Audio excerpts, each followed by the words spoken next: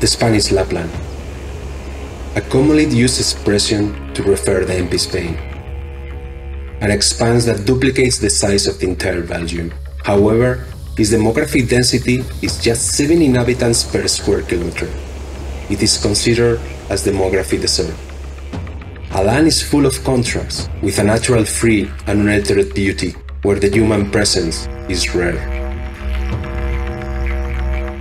A land where in clear days blue skies stand out, and when nightfall, millions of sparkling stars contrast the black background as light pollution is not existent.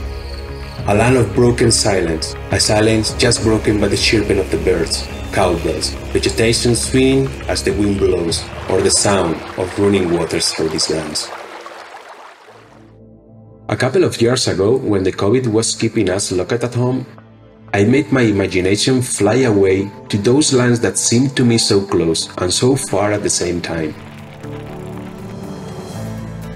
Then I contacted Ernesto Pastor, the founder of MP Montañas, a bikepacking route currently designed with the aim of making these lands become into a relevant position. 2 years after, together with Burley, we made this idea come true. Going through this land with several bike travelers from different corners of Europe and their best travel mates.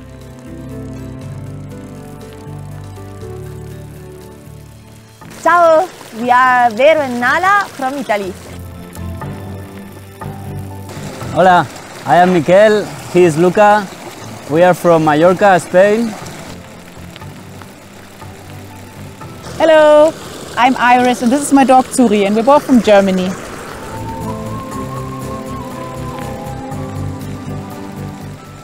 Hola, my name is Sergi Nanue and I come from Barcelona. Ahoy, I am Misha from Czech Republic.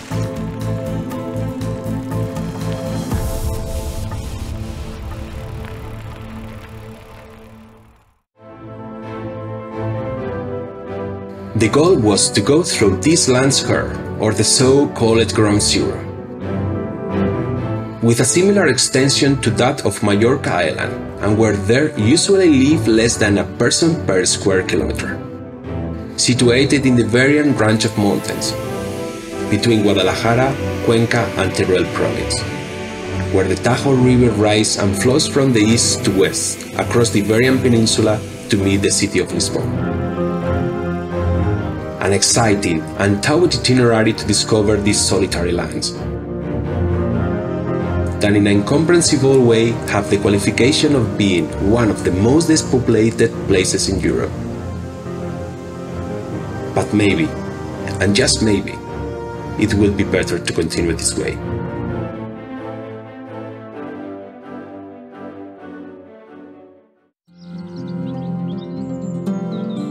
Finally, the longed-for day came. Up to that moment we had just talked on the phone and we had only met through social networks. This fact resulted into a bigger challenge if possible, traveling with strangers and their dogs through a pedaling full of experience to unknown lands.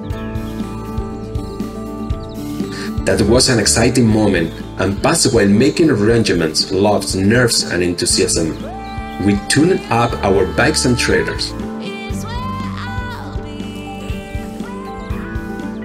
packing all we may need, revising once and again so that we did not leave anything behind us once there will be no way to go back.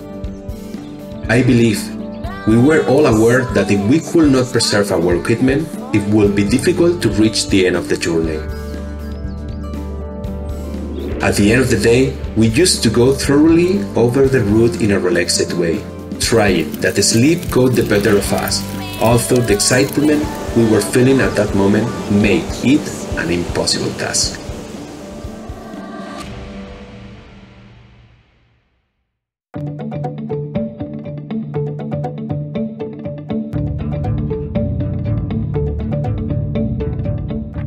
The challenge of going all over the Spanish Lapland in a self-sufficient way started. That will put our strengths to the test, transporting all our equipment thanks to the Burley bike trailers. in a pedaling full of experience through the silence.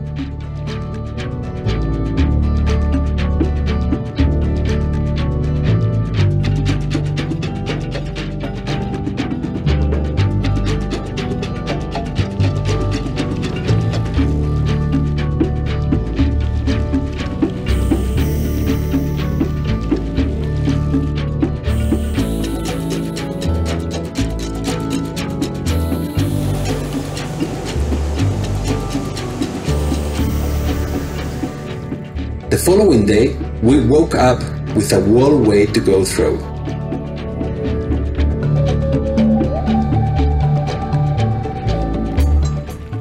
Suri, Nala, and Luca. They, with their stiff ears, were fully aware that the adventure was about to begin. They were, in fact, essential and kept instilling all their enthusiasm, love, and motivation to the rest of us. I think for Suri it's like the best time of the year when she's on a journey like this, and especially with other people. Suri loves people, and I was really happy that she got along with everybody and that everybody got along with her. But I mean, she's such a joyful spirit, and she just loves people, and she likes to cuddle, and she loves to run free, and so it's just the best time for her. I love the dogs. For me, it's really nice to see them looking into the forest and watching the sky, maybe close their eyes and smell the nature. So I think I can learn a lot of things from them. And traveling with Nala is really special, sometimes heavier than traveling by myself. But I feel safe with her, so it's I can do it without her anymore.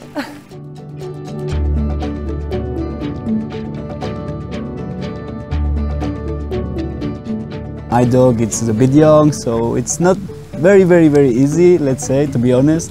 But we have been practicing, and I know he's been really happy. I can feel his happiness. It's in the nature, running a lot. Also, when he was tired, just going to the trolley. So really happy about that. They protect us, and it's really cool. Very happy.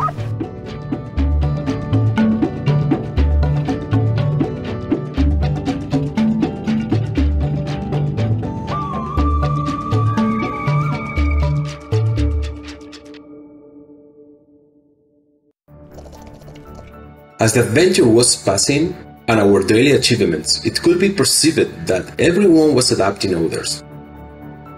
We were aware of the fact that living such an experience will put us to unknown limits. No doubt, this fact was revealed to us, proving once again that bike in this type of experience will become the best tool of social joining, and that we all were learning from each other. We were a team of 9 members, 6 persons and 3 dogs. So I think it was quite easy to travel together and to try to live this adventure on the best way as possible. Yeah, I usually travel alone, so this experience was different for me, but I really liked it. It was amazing for me to meet so many people that have the same spirit and the same that they also like to travel, they love bicycles, they like nature, they like camping, and so it was super cool to have so much time with people that are similar to me. It has been incredible and really surprised me how each of us we adapt to the others, and in the same time with the environment. Collaborating and always ready to help our bike mates, creating a beautiful pack.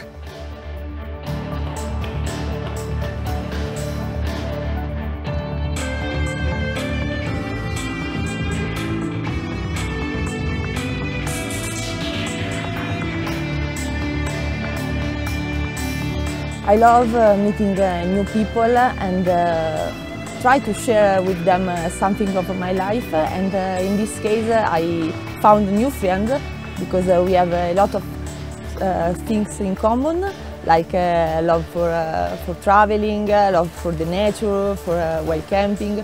So it was really nice to share the dinner, the lunch all together, a bath in the river, the views, some pictures. Was a really nice experience. So I think I would like to do another experience like that one.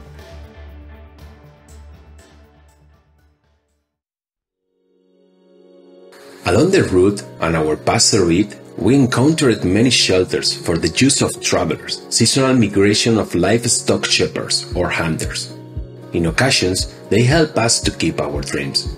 Although the unbelievable spots, which in these lands are plenty, gave us the opportunity to overnight under the stars, or the moonlight night, which accompanied us during the first nights. Undoubtedly, we were attracted much more to the possibility of spending the night in the open.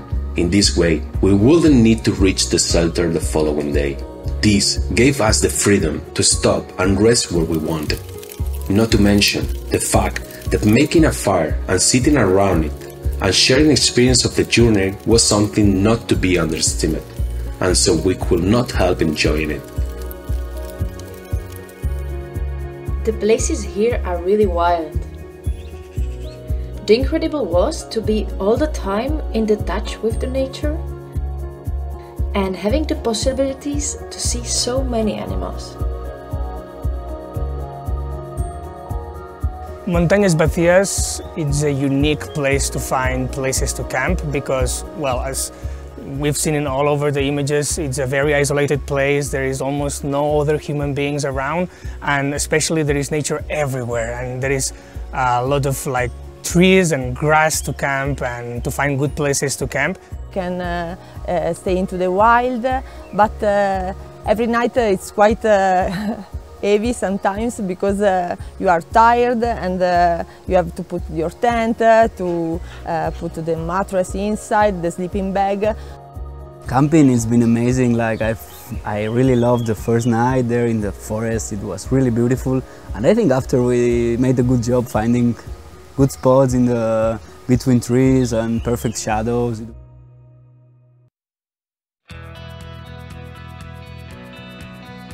The Spanish Lapland has the power of making you feel tiny and insignificant at the same time. The absence of civilization and the lack of broadband coverage that usually fed our virtual life makes someone admire the natural elements around us. These get even more strength and personality with the occurrence of our tribalities. A nature inebriated by its perseverance stand and revealed to us with its rock range of impossible geometry, valleys, forests, hollows and mountains, all in harmony, where the passage of the time does not alter animal customs and where only humans seem to disturb. Fully aware that our journeys were going to be particularly demanding, although we will not really know that until we go there. We went over days of an average of 60 kilometers and a cumulative positive decibel of 1,000 meters, carrying nearly 50 kilos in our trailers. Definitely, we can all remember a particular hard day, with a final stand inclined over 70%. It's really amazing to see all the wilderness that we have around. These mountains really are empty mountains because we don't see anyone, and it's a unique experience to be here on our own. Leading our bodies and dogs to exhaustion. It was a beautiful day, quite hard, but it was worth it, so now we will enjoy, I think, very much sleeping. After all, the reward of watching the sunset at the top. Wow, it was an intense day today. We were mostly of the day in the afternoon. We have 32, 33 degrees, and this stage was up and down, up and down, up and down, and the end is incredible, like 17, 18% of decibel, and was intense. But now we have a beautiful, beautiful downhill. And sleep at the camping of Peralejos de las Truchas, where a relaxing hot shower was awaiting for us. Something we have to keep in mind was not only to control our energies, but also our dogs. working out properly the distance between the different point of drinking water and our food supplies as the possibilities of provisioning were rare. On the other hand, the lack of being able to communicate between us via smartphones made us pedaling together without leaving anyone behind.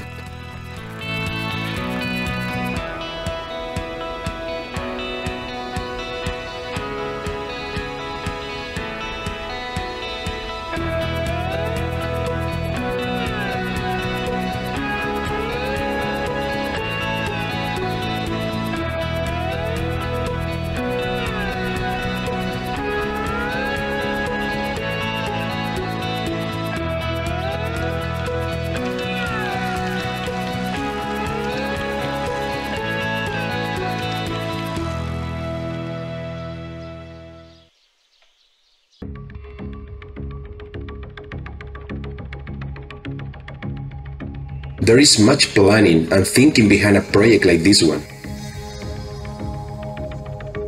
The persistent question is always the same one. Will we be able to go the route to the end? This question keeps coming to our minds every now and then.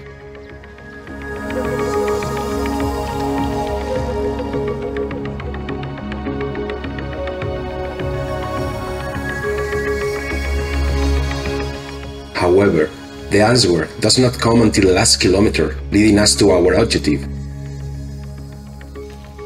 is covered, and therefore the culmination of our goal.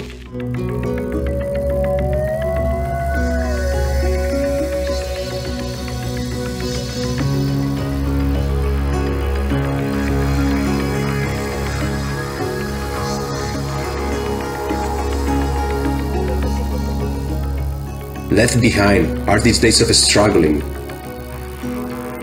suffering, and excitement, encouraging finishing, and when it is finally fulfilled, you find yourself with the bittersweet feeling of joy for the success just achieved, but with sorrow as the experience has met its end.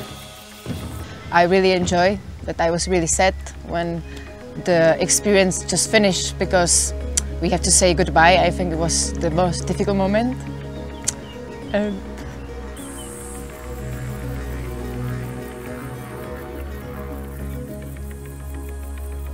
But definitely we will have incredible memories.